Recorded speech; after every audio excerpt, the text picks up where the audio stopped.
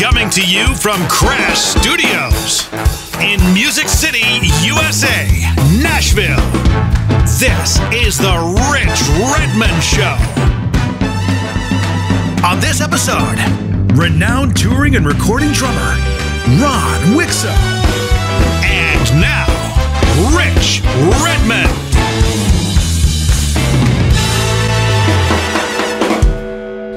What's up, rock and rollers? Yep, your clock is right. Your iPhone is correct. It's that time. It's time for another exciting episode of the Rich Redmond Show, where we talk about all things music, motivation, and success. Today is so exciting because I've got an old friend. We haven't seen each other in a long, long time, but just recently I went to go see him play his butt off with the Steve Miller Band at the First Bank Arena. We have this new little amphitheater outside of Franklin, Tennessee, so I got to go with my friend Tom Van Skyke, who did 25 years with Robert Earl Keen and is now a Nashvilleian. Wow. We went to go see our friend play. This gentleman, world-class drummer, originally hailing from Delaware, but then growing up in Long Island, New York, 23 years in L.A., then an Austin, Texas guy. Now he's outside of Omaha. He can't stay put. He's always on the move, and these are some of the folks he's played with: Steve Miller, Cher, Richie Sambora, Foreigner, David Lee Roth, The Storm, Greg Rowley, Eddie Money, CCR. The list goes on and on. Our friend Ron Wikso. What's up, buddy? Hey, Rich. How are you, man? Oh, man, it's good to see you. I had to have the readers for the, the fine print. I hear you. I just went and got a new prescription yesterday, but I'm not wearing any right now. Yeah, I need them for distance. Yeah, that's good. You just put the music stand far away. Yeah, right. So if you guys are just listening to this, you won't see that Ron is in his drum room. It looks like a treasure trove of a candy land of sorts. Oh, yeah. Well, there's a bunch of memorabilia up on the wall, which probably wouldn't have been on the wall if it weren't for Marcy. She did all that stuff. I would have had it in a box, So I got to meet your girlfriend, Marcy, at the amphitheater. She seems like a very nice young lady. Well, she's great, and I'm very lucky to be with her. How long have you guys been together? It's close to 10 years, I think. Oh, wow. Incredible. Like that, yeah. 9 or 10. I was looking at her website. She... it looks like she does a lot of things like I do. It seems like she's a songwriter, but also does some inspirational speaking and such. Yeah, she's a really good singer, and she does music that, the kind of the point of most of the music that she does is for comforting people that might be going through a rough time or that type of thing, and so it's meant to be inspirational, motivational, healing, kind of, that type of thing. And so, I help her with that. I put together a lot of that music with some friends of ours. I got a good buddy, Matt, named Wally Minko, who plays keyboards, and he's been with everybody, Jean-Luc Ponty and wow, Arturo Sandoval, and, just a million people. And he played with me in the Greg Rowley band, and, Tom Jones and Pink and En Vogue, and, and Matt Bissonette, who, I'm sure he plays bass on all that stuff, and he's out with Elton John, and it's Greg Bissonette's brother, and Matt's played with like a zillion people too, Ringo and ELO and Joe Satriani. In fact, he texted me just a couple weeks ago and said, "Man, Joe Satriani called me and he said he wanted me to do a couple gigs with him, and they were opening for Steve Miller." And I was like, "Oh man, I wish he could do it." And it turns out he is. Joe is opening 2 shows for us in New York at Jones Beach and Bethel Woods, up at Woodstock, July 1st and 2nd. And so nice. I was hoping Matt could do it, but he can't. He's out with Elton. And I think Kenny Aronoff is doing that, though. Kenny Aronoff is doing the Satriani gig, which is it's crazy because some things have come up. I saw some like big TV award show type things and tributes that he would always be the house drummer for. But it's interesting. Like, I guess you have to look at your calendar and go, well, that's a lot of exposure, and I could just do that, or I could have like 4 months of touring the world. So sometimes, right. As you know very, very well. You got to pick, yeah. But your career, it just seemed like, so I was looking at Ron Wikso, WIKSO.com. I think it's a new website, 2021. It's a really great. Did I read that right? I put that together myself. I know how to do websites. So and it's a work in progress, like most of them are, and there's a bunch of stuff that I haven't finished, but I do have, a bunch of stuff about my career and and about some records I've played on and videos I've done, and drum tracks that I do here in the studio and stuff like that. But it's relatively new. I've had a website for years, but then I kind of neglected it for a long time. So I finally said, I probably should update this thing. You got to do a new one like every 10 years or so. I try to get 10 years out of them. I'm on my third one, man.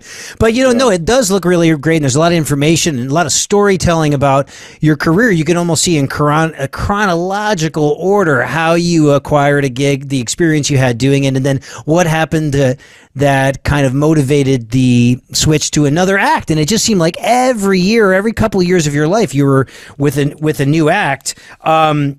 Was Cher the big first one that started it off all for you?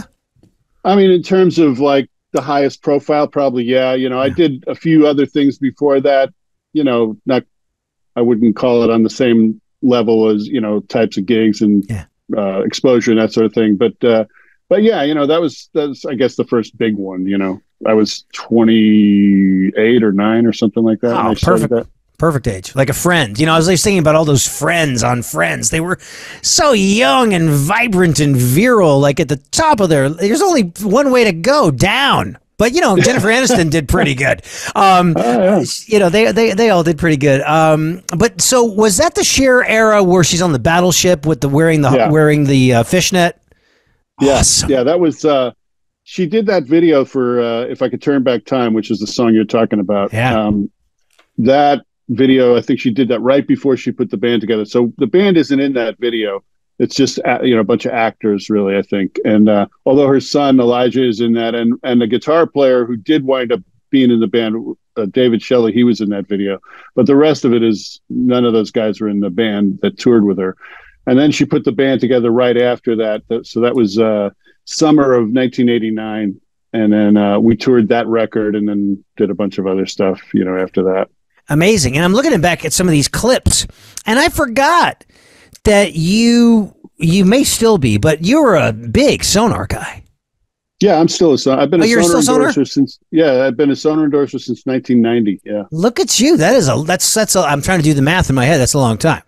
33 years. Yeah, that's really great. So I was there a good decade, and then I was trying to do clinics and stuff, and it was just hard to get the kits. Yeah. It's hard to get. Yeah, I've done a lot of gigs, backline where rented backline stuff, and it's hardly ever available, unfortunately. And so I wind up having to play whatever they have, DW or Yamaha or whatever they have, and I've talked to Sonar about it, and unfortunately,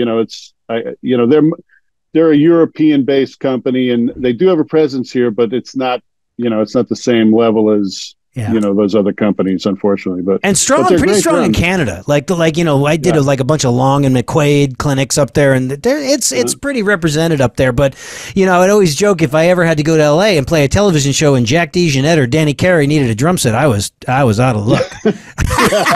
Steve Smith, or Steve Smith, But I mean, just the product, just it's just a really unique and well crafted instrument. Oh, they're great drums. I use them all the time. That's what's right behind me is a Sonar Designer kit, which I've had for, I've had them probably almost 30 years. These drums. I used them with David Lee Roth and with Foreigner, and in fact, I think the Foreigner bass drum head is still on the front of this one, if I remember right. Oh my God!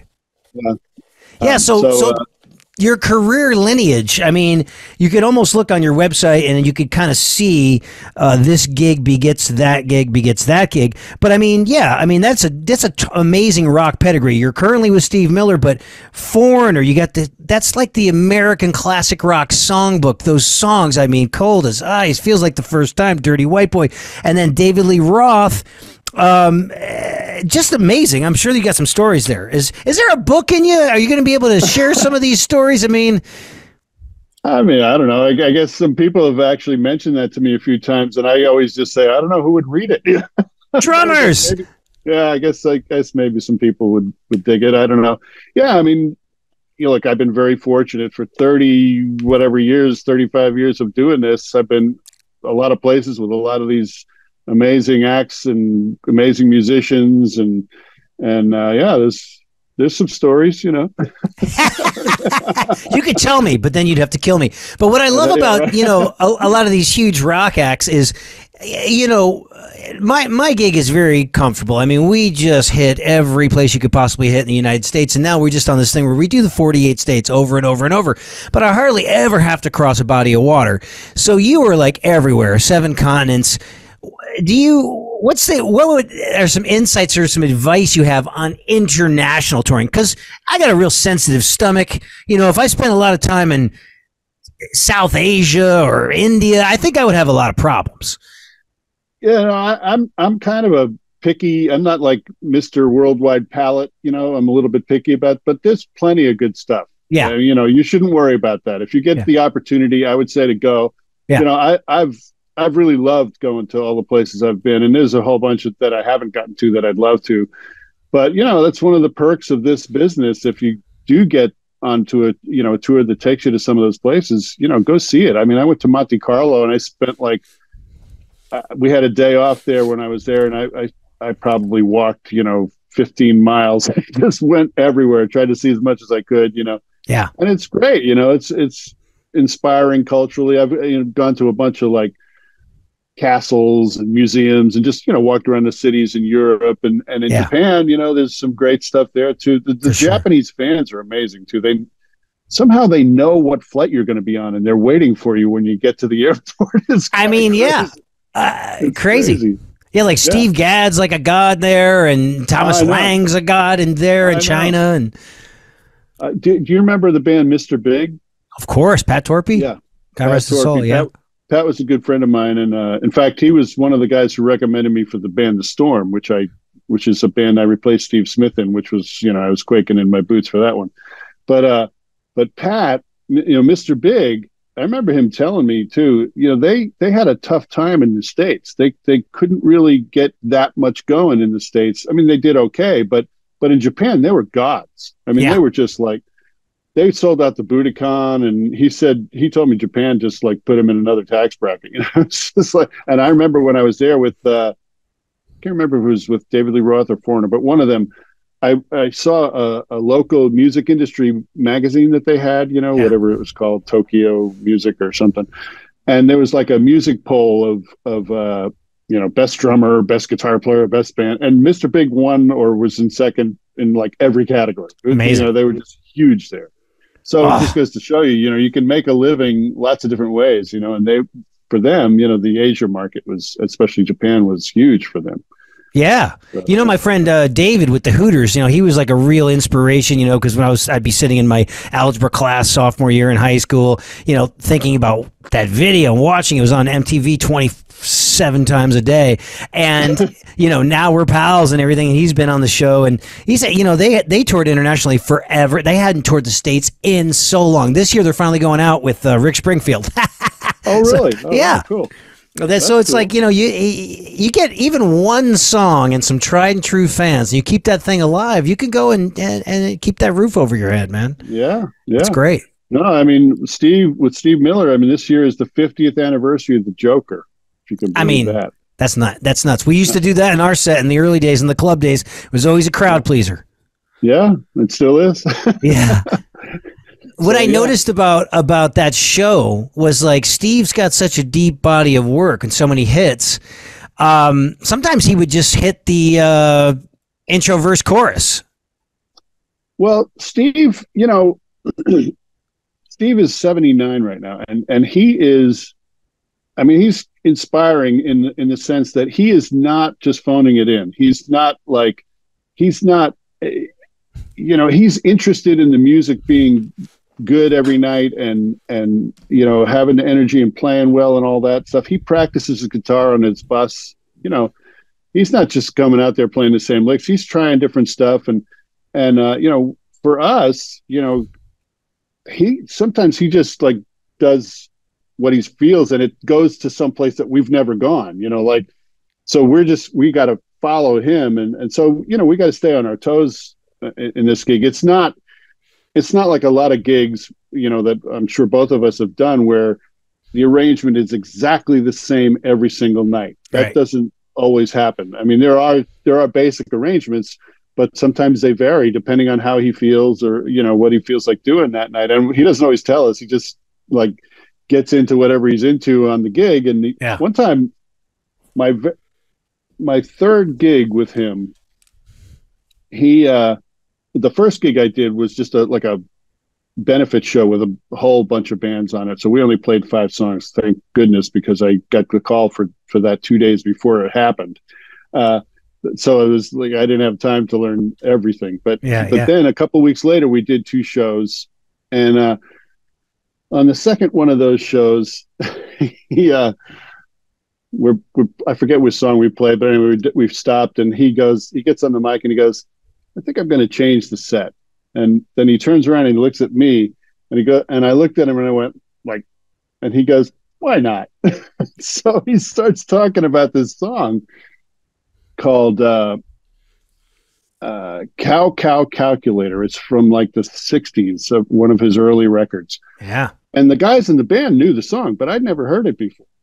So he's talking about it, and Joseph Wooten, the keyboard player, who's kind of the MD, he was looking at me and he's going just like air drumming the part and showing me the bass. And fortunately, it was a very simple song, and we played it, and nobody really knew the difference. But it's just an example of the kind of thing that he just does, and he kind of expects us all to be able to have big enough ears to follow what he's doing. And it's great. I look at that stuff as, some people might get terrified by it. I look at it like, well, it's partially terrifying, but I just look at it like, we're just in it, we're in the moment. We're just doing what, and it's like you've done like a million club gigs over the years that they were like that. You're just doing it with a bigger audience out there. And the fact that, you could take it as a compliment because you've got the chair. He hired you because of, not only your ability, but you can jib and jab and go east, go west. Yeah. You got the big ears. He feels confident enough in the band that we're going to be there wherever he takes us, wherever he decides to go. And that's, it is a compliment, and I appreciate that he feels that way about it. So and I'm filling some big shoes on this gig too, because the guy he had before me, Gordy Knudsen, is a great guy, great drummer, and he was with Steve for 33 years. So he's used to having the drummer be able to catch whatever he's at, because Gordy, I'm sure he's seen everything Steve could come up with or whatever. Now, when did Gordy leave that gig? So Gordy left. So the gig I was talking about a minute ago, the very first gig that I did with Steve was a benefit show for 9/11. It was for the Tunnel to Towers Foundation. It was at Jones Beach Amphitheater. Oh yeah. And Gordy, there was some personal things going on. I think it was with his wife. I don't ever want to get into any of that stuff because that's none of my business. But he couldn't make it. Bottom line. And so Steve's manager is a guy named Scott Bourret, who I've known for 30 some years. He was one of our managers in the Storm, along with Herbie Herbert. He called me up. It was like a Thursday morning. I remember the date, August 19th. He called me up, and this is 2021. And he said, "Hey, what are you doing Saturday?" And I said, "I don't know, nothing right now." And he goes, "Well, I'm pretty sure that Gordy can't make this gig. Can you come and play with us in New York with Steve?" And I was like, "Absolutely. Just, tell me." And so, after a couple of phone calls and confirming things, he says, "All right, I got, you're on the flight tomorrow at 6 a.m. or whatever. Here's the 5 songs to learn." So they give me the 5 songs, and I don't remember which ones they were right now, but anyway, so I learned them. I did what you do and what Kenny does, and everybody. I wrote out my charts, and I had them on my iPad, and I'm thinking, here's the arrangements, and then I talked to Gordy, and I talked to the keyboard player, and it's like, all right, I got the arrangements. Before I found out that Steve doesn't necessarily stick to the arrangements, but anyway, so I learned these songs, and got about an hour's sleep, went to the airport, flew to New York. And when I got there, they changed 2 of the songs. Oh my God! I learned the other 2 in my hotel room, which was cool.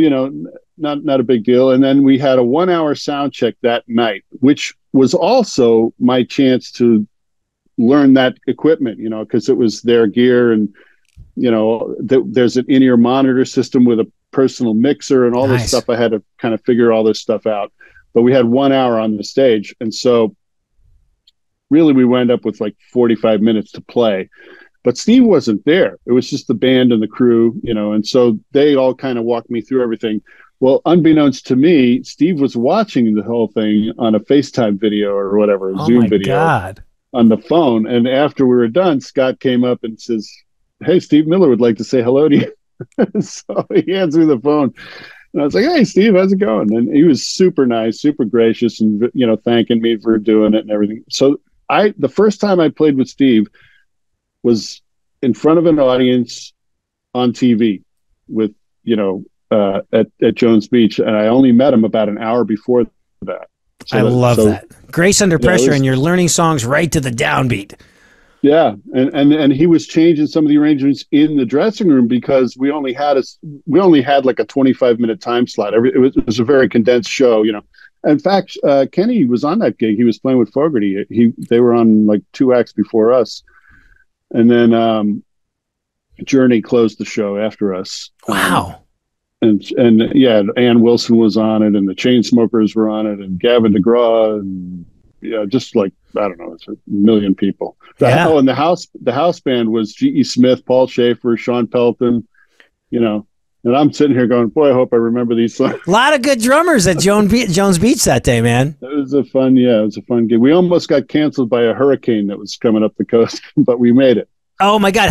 Have you done the tunnel? Do you ever walk through the tunnel back there? Yeah. It's sure. so creepy and slimy. Yeah. I know. I've played there a bunch of times before, with Cher and Florida and some of them. But yeah, and that venue is, I guess you'd call it my home venue. It's right there, Long Island. You probably saw concerts there as a kid, right? And then you're playing there.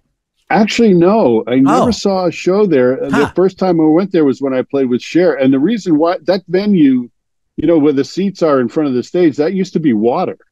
They used to do like theatrical kind of productions there. And like part of the production would be like, boats, swimming or boats or whatever in the water in front of the stage. That's why there's a tunnel, so that you can go under that water. Wow. To get to the stage. Yeah. Then they filled that in and put seats there, but still the water comes right up to next to the seats. Yeah, every year we walk through the tunnel and we'll film it, and then we'll add creepy music, and we're like, this is our gig. It's like something right out of a Saw movie. We're ready for the little guy on the tricycle to come around. Yeah, that's a beautiful place, though, especially if it's a nice day, Yeah, if it's a nice day, it is unstoppable. Yeah, one of our iconic venues, man. Well, I loved seeing you play. I mean, I've always been a big fan of your playing, but I was like 8 rows back watching you play, just swinging those sticks. Super powerful traditional grip, which is totally, it's rare. It's a rare grip. You know what I mean? When I was coming up, and I think we both started playing the drums the same age. I was 6 or 7 years old, and my teacher was a matched grip player. So I never learned traditional grip. You know what I mean? But you probably just that secret sauce, whatever year it was when you started playing. Maybe your teacher was a jazz musician, and you just held on to it. Yeah. My teacher was a jazz guy. In fact, he's the guy who told me I should go to Berklee College of Music. And, I used to do private lessons with him once a week. And now, who's this guy? Great. His name was Larry Ramsden. Mm-hmm. He was a teacher in the school district that where I grew up, which was East Islip School District. But he taught at an elementary school, not the one I went to, a different one. But my elementary school band teacher, when I was in, 3rd, 4th grade or whatever it was, he was really a trumpet player. And so he said, well, if you want to get better, you're going to need to take lessons from a drummer. And that was him. So he referred me to Mr. Ramsden, and I used to go there once a week, for probably till I graduated high school, Yeah. And he really, he turned me on to so many different things, so I was listening when I was in junior high and high school. I was listening to Mahavishnu and Chick Corea and Don Ellis and Buddy Rich and all that stuff, as well as Led Zeppelin and The Who and whoever else, And also, for some reason, Southern rock was a big thing on Long Island, so we used to listen to the Allman Brothers and all that stuff all the time too. Yeah. So that kind of like opened up my musical palette, so to speak. So I've always played a lot of different styles. I learned how to read, so I can always, I find that, well, a couple things about reading for me, being able to read means that you can do gigs that require that. So if you can't read, you're automatically eliminated. But also for me, I've always found it. I've charted out like everything. When I get asked to do I used to get asked to do auditions or a new gig or whatever. I would always, if there was something for me to learn, I'd chart it out, because part of it was that I could use it, but also for me, when I do it, it's almost like taking a picture of the song in my brain, like I kind of like, oh, okay, now I understand the form better, and I know where some of these, where the important fills or kicks or whatever are in the song, Yeah. So he was the one who gave me that foundation. Well, I mean, what a gift. I mean, that I feel exactly the same way. By charting it, you're learning the song, you're ingraining it in your psyche, and then of course you have the ability, because you can read music, and anything changes last minute or anything needs to be added or subtracted, you could do it. Yeah. Exactly. Because there's a lot of guys that don't read classical Western notation, rhythmic notation, but they still come up with some sort of a way to like create an anatomy of a song, and they've got slashes or different things. But it doesn't look like Western notation. So sometimes I'll get these guys go, look at, by the end of the day, you're going to get to page 38 of the syncopation book, and you're going to figure there's going to be some light balls. Your brain is going to explode. It's going to allow you to hear a rhythmic figure, be able to write it out, or look at a rhythmic figure, be able to perform it, be able to count it, be able to scat it, be able to sing it, have some rules for sticking. Because the last thing you want to do when someone's conducting is to think about, what is the sticking for this figure? You know what I mean? You got to have some rules in place, for stickings and such. But I love teaching reading more than anything to people, because it to me, it's the most bang for the buck. They get the most return on their investment, because now the whole world is their oyster. They can get books, the drum styles of Keith Moon, the drum styles of John Bonham, the drum styles of Stuart Copeland. Now they can read these things, steal this stuff. Yeah. Where if they're just rote learners, good luck. Yeah, and it's a skill that you'll always have. It's why not develop that? I just never really.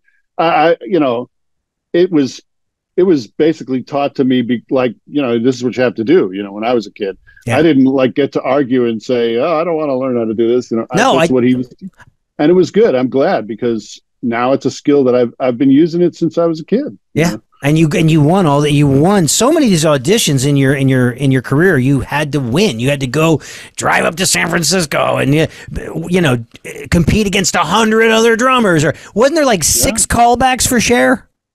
Yeah, something like that. Yeah. I mean, that's crazy. I mean, nuts.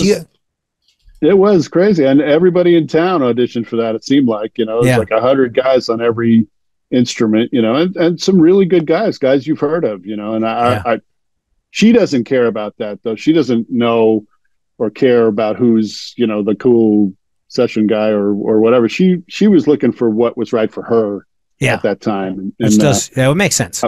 I was fortunate, obviously you got to be able to play, but you got to there's more to just the playing. You got to be able to hang and fit in. Nobody wants to be on the road with a jerk, No. And as I'm sure you're well aware, and so you could be the greatest musician in the world, but if you can't hang the other 20 hours of the day or whatever it is, nobody wants to be around you. You're not going to get the gig. There's plenty of guys who can do that. Yeah.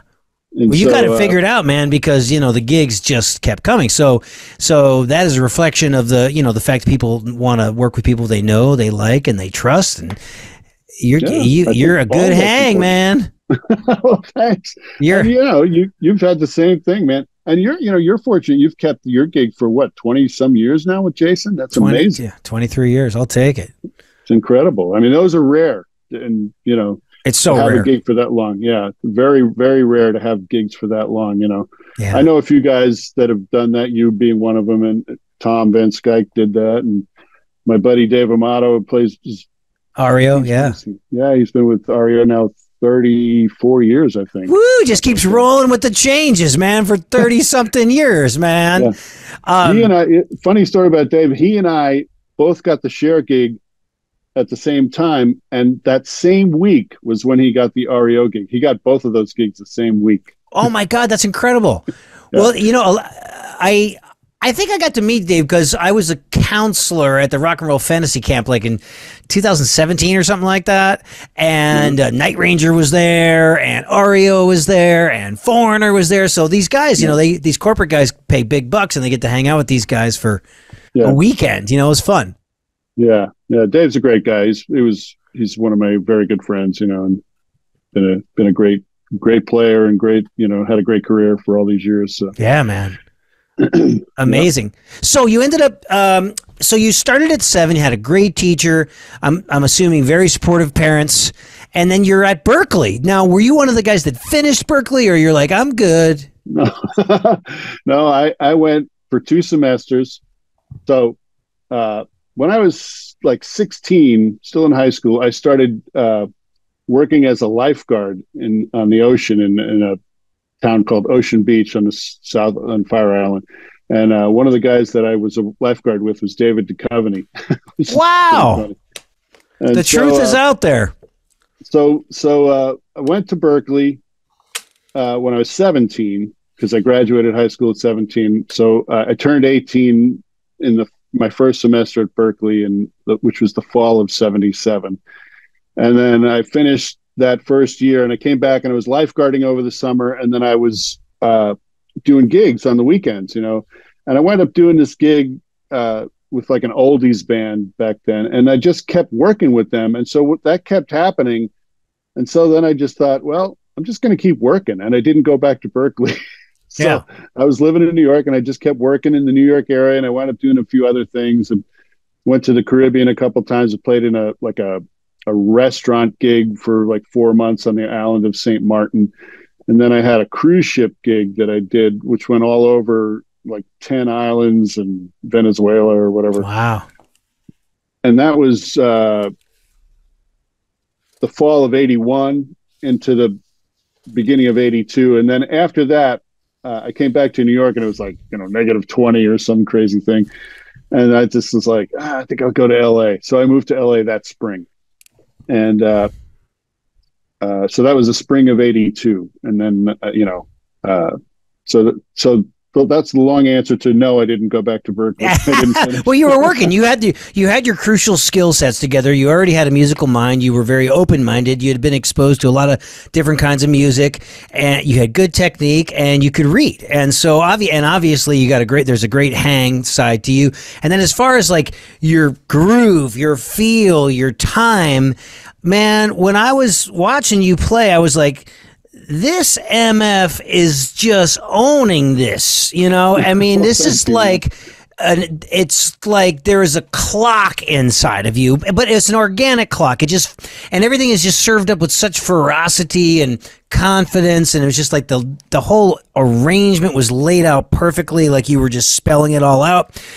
All the groove choices were killer. All the color choices, whether it's riding a rim or riding on the snare or the cross stick or a tight hi-hat, loosening it up to get to the chorus, the body of the ride, the bell, where you're putting crashes, all the fills are all straight out of the Motown classic rock Stax, never gonna get you fired kind of singer friendly shit. It was just like, this is why this guy has worked every day of his life for 30 years.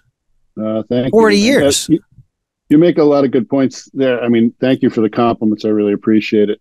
I'll tell you another funny story. When I first joined the Storm, so I auditioned for the Storm, and Steve Smith had done the first record, and he left the band. So I was replacing him, and the keyboard player and the bass player in the Storm was Greg Rowley and Ross Valerie, who were founding members of Journey, and Greg is a founding member of Santana. He's the original keyboard player and lead singer for Santana. So he's actually a 2-time Rock and Roll Hall of Fame inductee because he founded both of those bands. And so was on stage at Woodstock with Michael Shreve at 17 taking that drum solo? Whoa. Yeah, that's Greg. Amazing. Greg sang Black Magic Woman and Evil Ways and all those songs. That's Greg singing.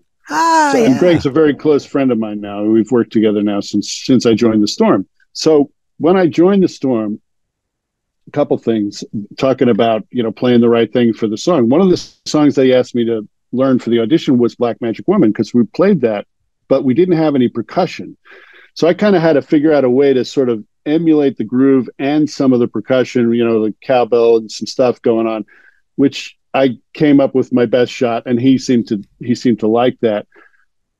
But so two things that he said that I'll never forget. One was when he auditioned some of the other guys that played, a lot of them were just, only rock drummers. They weren't like able to play any kind of other styles really. And Black Magic Woman is not really a rock song. It's got, it's got like Latin stuff. There's some samba in the outro part, And so he told me that one of the guys that auditioned, he was just a meat and potatoes rock guy, probably really good at that, but he couldn't play the Black Magic Woman thing. And he actually said to him, "So that's how you hear that."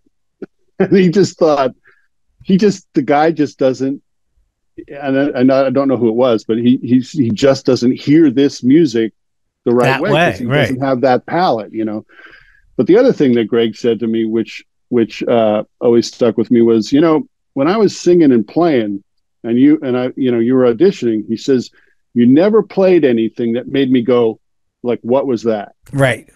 And that's important. You don't ever want to, as the drummer, you're there to support, at least in my opinion, to support the singer, the soloist, the song and the music, and it's cool to play some good, some cool stuff, but it's got to be in the right place. You can't be making the singer go like that while they're trying to sing the lead vocal, So I'm guessing that if I had to take some of the percussion parts and incorporate them, so there's maracas, there's a guiro, there's probably a bongo part, and there's definitely the so I'd probably have the guiro part as and then acrostic thing and the bass drum pattern, right? And then the outro is which either can be like ding ding, or it could be it can almost be a songo type fusion thing, Yeah. Well, the way I wound up doing it was, I learned this.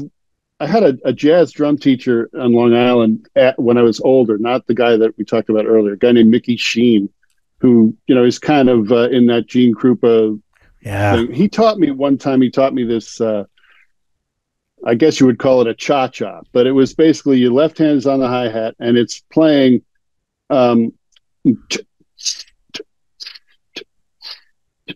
your foot's playing quarter notes and your hand is playing upbeats.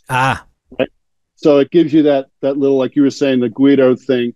And then I was playing quarter notes on the cowbell with the doom doom, right, on the tom. So doom doom doom doom doom, right.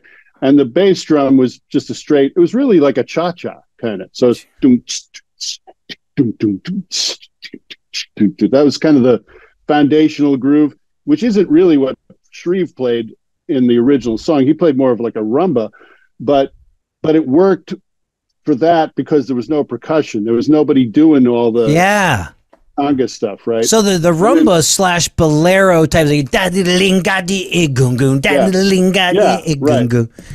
Right.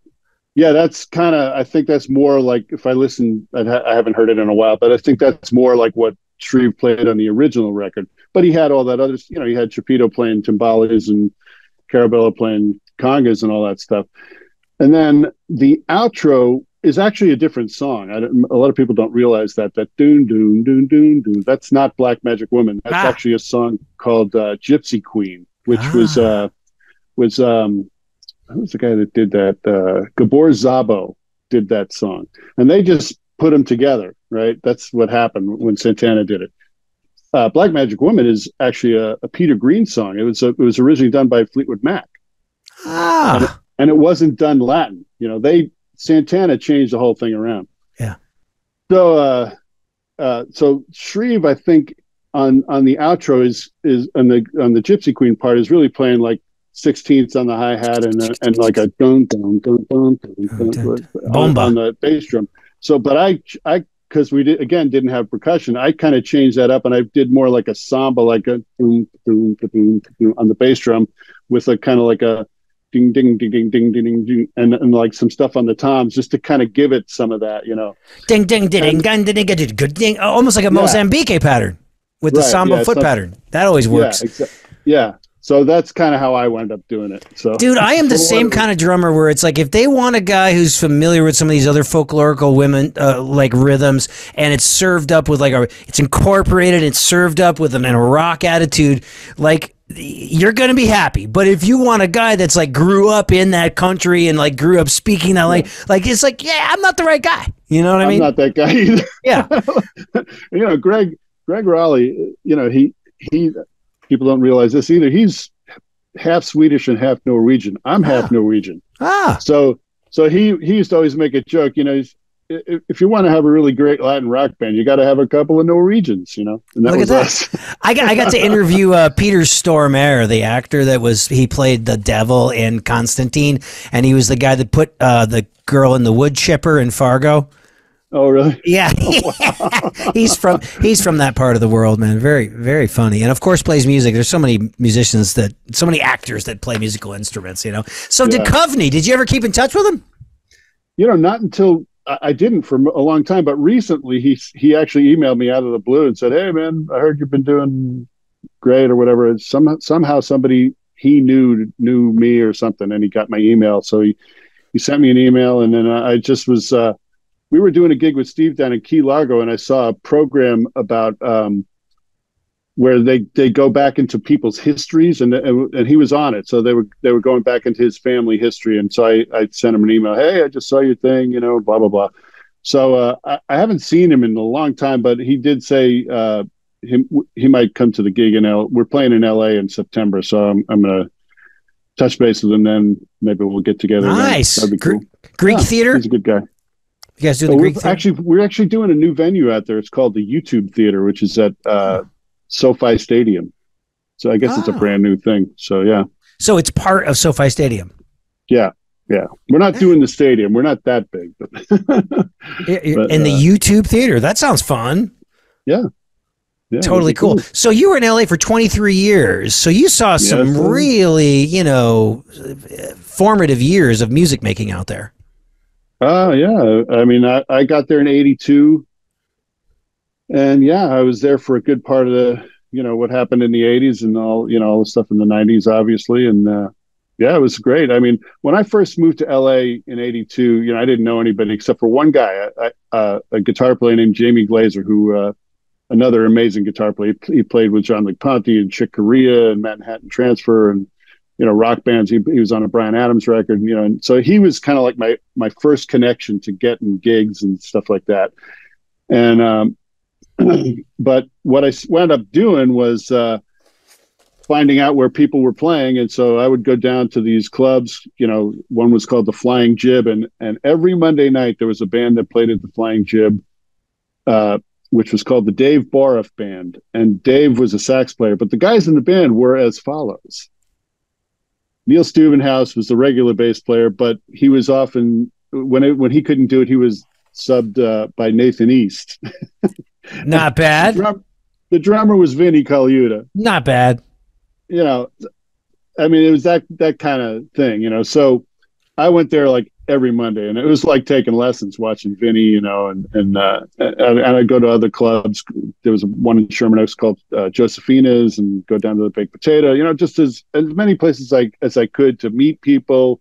Yeah. Try to, figure out the LA scene, and gradually, you get on some gigs and people call you for some rehearsals and you do a whole bunch of stuff for free. And, it just takes time and unfolds. You just got to build it up. And that's what I did. And I was young. I was 22 when I moved there. So I was, I was eager to do whatever I could, for a long time. I worked a day job when I first got there, and then I worked at Guitar Center. And when I was at Guitar Center, I didn't last there very long. I was like 2 weeks or something. The one on Sunset? No, it was in Sherman Oaks. It was a brand new location in Sherman Oaks, not the one that's there now. But it was over between Kester and Van Nuys Boulevard on the south side of Ventura. And Dave Weiderman was he and I both started there at the same time, and then he made a career with Guitar Center. I lasted about 2 weeks, but when I was there, I was working like 6 days a week, and I also had a gig in a top 40 band 6 nights a week, about an hour away. So I was just like burning it at both ends. You know? Nice. That's like such a incredible time in someone's career in those early to mid 20s where you're like making it happen. You have that vision, you have the focus, you have a dream, and you're like, yeah, sleep when I'm dead, man. I never turned anything down, you know, I unless I couldn't, like literally just couldn't do it, you know. But I mean, if I got called for, you know, 3 gigs on a Saturday and I could make it to all of them, I'd do them, you know. Yeah, I just wanted to do as much as I could, you know. And it was the experience of playing. It was meeting other people. It was, you know, all of that stuff. And you know, so some of it is networking. You know, obviously, you know, that's how you get these calls, is other people get to know you and, you know, like you or appreciate you or whatever, and they call you for stuff. Hopefully, you know, if you're not a jerk. Yeah. And so you did that LA thing for 23 years, and then why Austin? Because you wanted the change from LA, and then you're like, oh my God, this is a vibrant music scene. Well, at the time I was married, and we had, you know, I'm divorced now, but we had a couple of kids, and LA was getting kind of like, there weren't as many gigs like locally, you know. Right. There just wasn't, the scene was kind of changing. This was like 2005, almost 2006. Yeah. And there wasn't that much to do there specifically. And the housing market was insane. This was right before the big crash that happened. I was like 2 years ahead of that. Excuse me. But I started looking around, you know, I had bought this house, and it was like worth 5 times what I bought it for, and you know, all this. And I starting to think, man, I can't afford my own house. Like if I was to try to buy it now, you know. Oh yeah, that's happened in Nashville. So but Austin wasn't like that. So I was able to. So I had a small house in LA. It was about not quite 2,000 square feet. I did have a little studio in there. I started doing remote drum recording in 1998. Before it was cool. Before it was hip. Yeah. Sending CD-ROMs back and forth to people in the mail, you know. Amazing. So I had this house, you know, and I was looking in Austin, and you could get a brand new house, like 4,000 square foot house, for like half the price of, like twice as big, with a couple of acres, and it did have a great music scene and all this stuff. And I just thought, you know, I don't really need to be here because I'm not doing that much locally. And the gigs that I was doing, I was flying to, you know, so I could fly from anywhere. And it turned out after I moved to Austin, I told Greg Raleigh about it, and he wound up moving the next year. Amazing. He followed me out there. Todd Zuckerman, Ricky Phillips, both of the guys in Six. Ricky I've known for many years. They both moved there. You know, we all used the same realtor. Incredible. Yeah. Yeah, man. Yeah, yeah. It was a little bit of both, you know, it was financial and the scene, and you know, sort of my life had changed a bit at that point, you know. Yeah. I miss that weather, man. Sunny and 70. You don't even need a weather girl. Yeah. They've got the weather girl for the eye candy just to keep the viewers, because the weather report is exactly the same every day. Yeah, right. It never rains, and so it's got to be weird at Christmas, you know what I mean? But I'm sure you get used to it. Yeah. Well, you know, it's like anything else. You get used to wherever you are, you know. Yeah, man. Well, I mean, what a career trajectory, man. I mean, just so impressive. And now, I mean, people know you in the New York scene. They know you in the LA scene. They know you in the Texas scene. You've had all these gigs, a variety of genres, hallmarks in the rock and pop world. And tell us about the Creedence thing, because there's Creedence Clearwater Revisited, and now is there another version of that as well, or no, is it the same thing? Yeah, so there's a little bit of history. The original Creedence Clearwater Revival was John Fogerty, his brother Tom, and the bass player was Stu Cook, and the drummer was Doug Clifford. They call him Cosmo, right? Yeah. So that's the original Creedence Clearwater Revival. Well, they got inducted into the Rock and Roll Hall of Fame, I think, around 1992, 93, somewhere in that vicinity. And for many years, John has been feuding with the other three guys, including his brother Tom. Ouch. Tom actually died in, I think it was 1990. He died of AIDS, but he was married. He just got a bad blood transfusion. Ouch. Very unfortunate. Man. But anyway, they were feuding, and when they got inducted into the Hall of Fame, the three remaining, original members, John, Stu, and Doug, normally the bands play together. Well, John refused to play with Stu and Doug for some reason. I don't know what all the details are. And then out of that, Stu and Doug decided, because at that time, John also wasn't playing. And when he did play, I don't think he was playing any of the Creedence catalog. So they put together this band called Creedence Clearwater Revisited. And the original members of that band was those two guys, a guy named Steve Gunner playing keyboards and guitar and singing. And they got a lead singer named John Tristeo, and Elliot Easton of the Cars was the guitar player. Yeah. And so that was the band for, I don't know, 10 or more years, maybe 12 years or something like that. And then they went through a couple of other changes. Well, we wound up doing a couple of gigs when I was in Greg Rowley's band. We did a couple of gigs with them, like festivals and, that type of thing. And they needed a new guitar player, and they liked our guy, Kurt, a guy named Kurt Griffey, who's a very dear friend of mine. He was playing with Greg Rowley, and he was also friends with Steve Gunner, who was in Creedence. And so when they needed a new guitar player, they asked Kurt to do it, and he wound up eventually joining them in 2011. And about 2 years later, I think it was 2013, Doug called me up out of the blue one day and said, "Hey, I threw my back out. We've got 3 shows coming up. Can you do them?" And I was like, "Yeah, of course, I'll be glad to, And as luck would have it, I was supposed to be doing a gig with Eddie Money that week, but he canceled it. So I was able to do the Creedence gigs. And so I, another one of those situations. I had 20 songs to learn. I started charting them all out, and a day to get them ready, show up, sound check. I got my iPad with my charts, and they are a band that does the arrangements the same way every night, which made it a lot easier. Nice. So I had my iPad with my charts on it, and we, went over some stuff at soundcheck, and I did the 3 shows. And then then Doug came back, and then about a little over a year later, I got another call from Doug. "Hey, I threw my back out. Can you do some more shows?"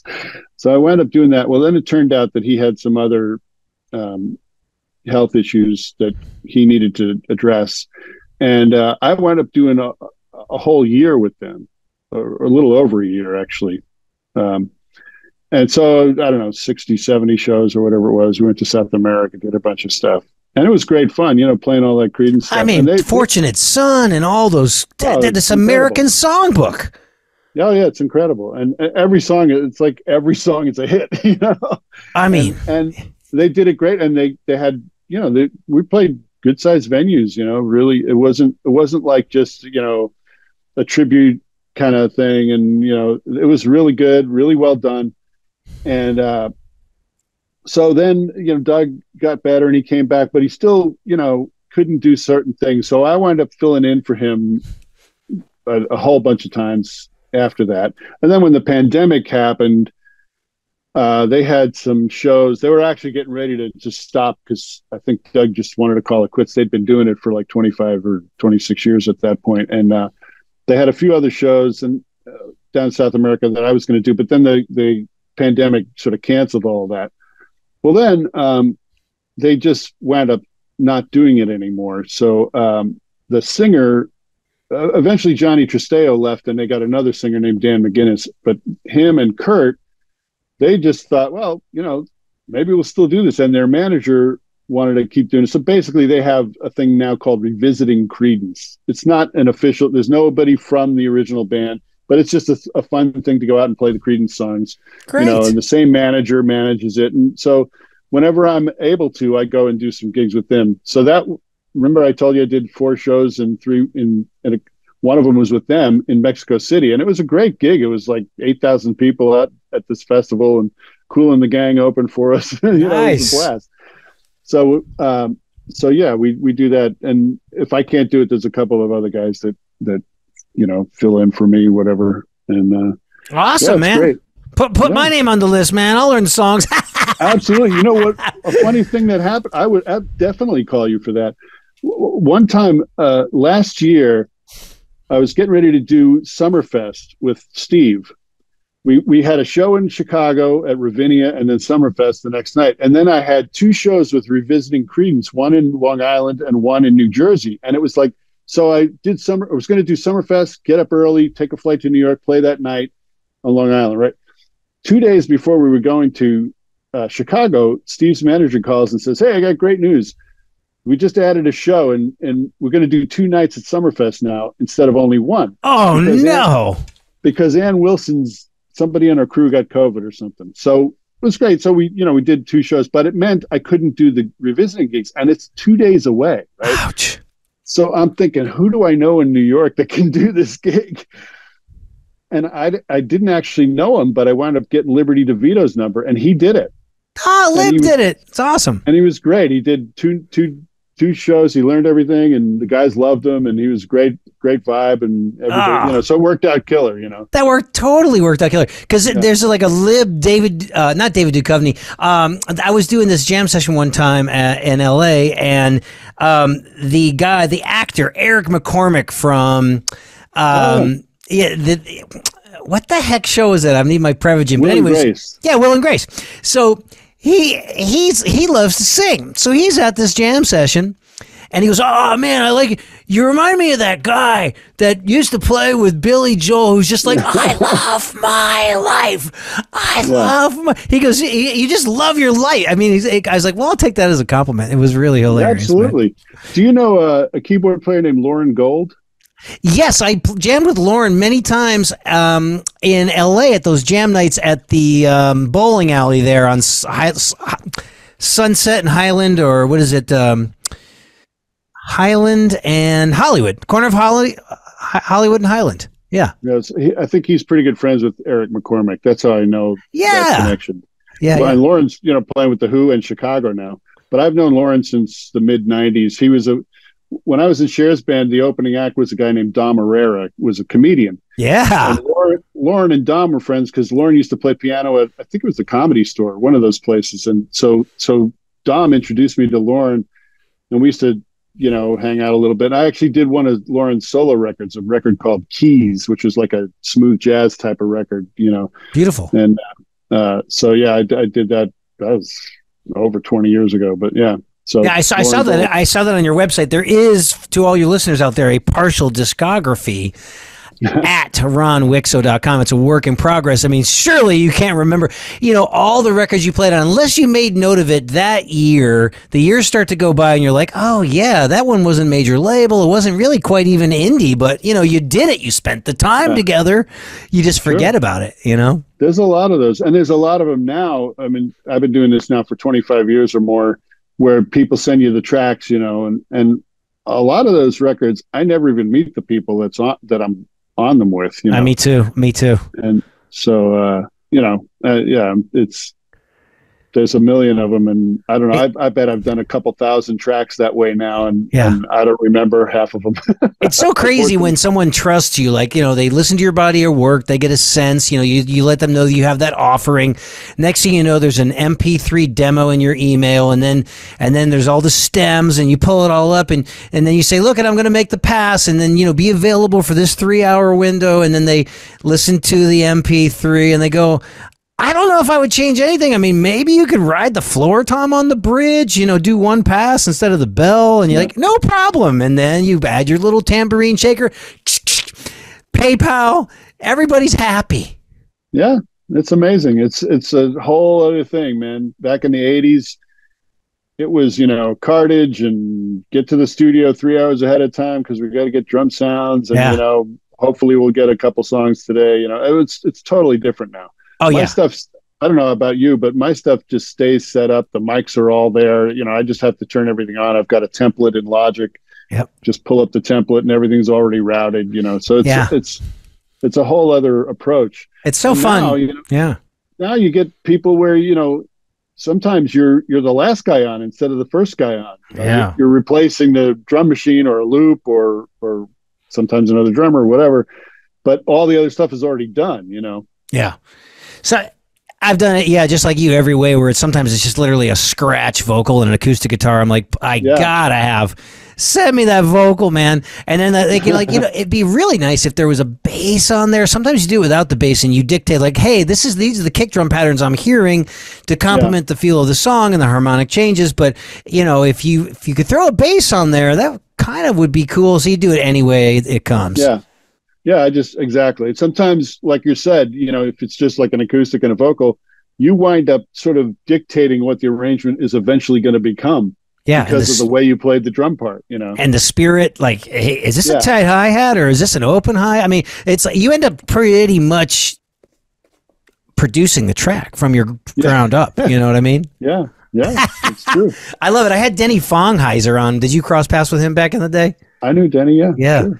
He was like, man, I used to bring 5 bass drums, 35 snare drums, bags and bags of cymbals. And, he's like, now I'm at my place. And if I do go to the studio, it's like 1 tube of 5 snare drums, 1 bass drum, maybe a couple of bags of cymbals. Because the sessions we do around here, I mean, there's probably, 30 guys in town that work all the time that have their stuff in cartage. But, man, we've got that Black Beauty is going to be on there, maybe the Superphonic, and maybe the Deep Dish with all the gaff tape.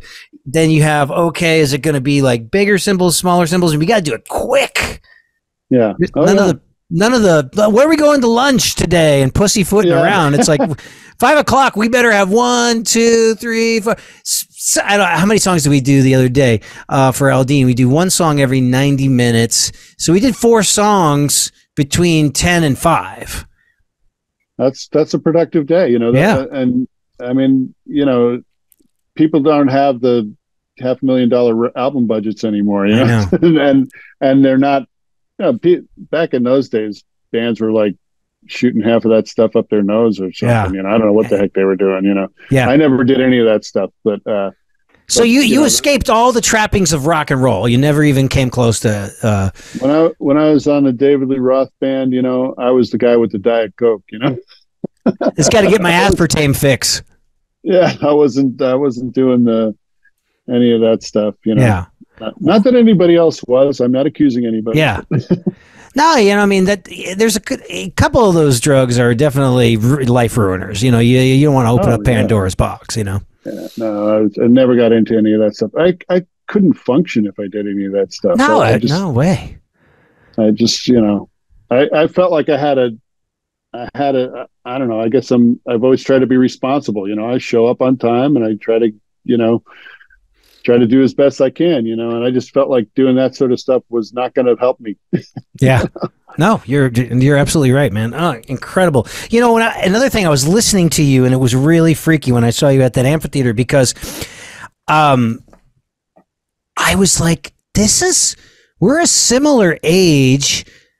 Our vocabulary I was like, oh my God, I would have done that same fill. And it was not just like, a lot of them are what I call a macro rhythm. So your big picture rhythm, bop, boom, baga, doom. Of course, how many times are you going to do pat, boom, baby, boom?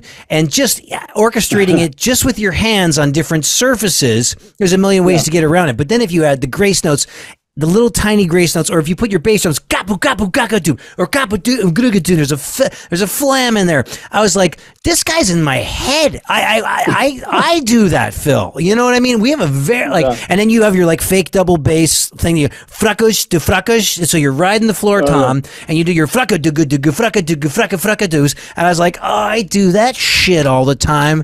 I was like, it was scary. I was like, yeah, I think we're stealing from the same people. Maybe you're my brother from another mother or something. Yeah, I was like, dang, man. Hey, great minds think alike, right? I mean, that's it was great. Look at that. I really enjoyed the show, man. I really enjoyed that show. That. And if guys want to see where you're going to play, the tour dates are around ronwikso.com as well, right? I have them up there, or you can go to Steve's website. Yeah, perfect. SteveMiller.com. Yeah. And you do any teaching ever? Is that part of your diet? I used to do more of that. I haven't done that in a while, but yeah, and I kind of had a similar approach as you. I like to teach kids how to read. A lot of kids are resistant to that sort of thing, but I teach them what they want to know too. But I try to teach them some foundational technique and stuff that I think that can serve them well going forward. Even if they don't think that at the time, Yeah. So reading is part of that, That's the way to do it. And then what is your warm up? Do you warm up before the show? 20 minutes, 30 minutes, 6? Yeah, I do a bunch of stretches. I do this. Let me see if I got a pair of sticks here. I do this one stretch that actually my drum teacher, Larry Ramsden, taught me, where you hold your sticks like this and you flip. Damn, Ron, I do the same one, buddy. I show people that sometimes, and they're all like, "How did you? What is that?" Yeah. So I do a lot of that stretching, and behind my back, all the stuff that we all know, and so I try to make sure that I'm not starting to warm up with where my muscles are tight, So I just do like paradiddle diddles and different rhythmic rudimental things. A lot of times I do that on a surface that doesn't have any bounce, like a pillow or my leg, whatever, just to kind of get the fingers and the wrist muscles and all that stuff working, and stretch my legs and all that. And I love the pillow. Steve, yeah. Yeah. With Steve, we usually have, depends, not every day, but we usually have hour and a half sound check type thing, sometimes more. So we get loose during that, but then there's a couple hours before the show, so I got to kind of warm up. Yeah. But it's important I think to be loose before you play, because there's nothing worse than being tight on the gig and then trying to execute something, and you're trying to hang out to the stick, and your muscles are going, "Oh, no, you gotta warm up, man." Yeah, you got to warm up. It's very important, and you got to try to stay loose while you're playing too. I sometimes very intentionally think to myself, okay, loosen your grip here, or loosen up your, don't get too intense, because then you'll get too tight, Yeah. So no, it was poetry in motion, man. I really enjoyed hearing you play, and I would definitely got to make sure that, however long it was, 15 years don't go by before we see each other again. Absolutely. And likewise, I've seen you live a couple times, and also I've seen a bunch of the stuff you've done on TV, and you're always killing it, man. I love your playing too. I sure appreciate it, man. Appreciate everything you do, man. Oh, dude, likewise, man. And so, hey, you listeners out there, you guys, if you want Ron to play a show with you, you want him to record tracks for your album, you want to take a lesson, Ron Wikso, WIKSO.com, RonWikso.com. And also wanted to thank my co-host. Sometimes I have a co-host. He's a great drummer, Jim McCarthy. He's also a voiceover artist, good pal of mine, Jim McCarthy, voiceovers.com. We owe a lot to him. And hey, my publisher would be really upset if I don't do this, but I just cranked out a book called Making It in Country Music, an insider's look at the industry. You can get that from JeffBezos.com. And if you guys love the show, if you guys are listening out there, you love the show, be sure to subscribe, share, rate, and review. Leave us some positive comments that allows people to find our podcast on this crazy World Wide Web much faster. Ron, I sure appreciate it, man. Yeah, likewise. Thanks for having me on, man. This has been The Rich Redmond Show. Subscribe, rate, and follow along at richredmond.com/podcasts.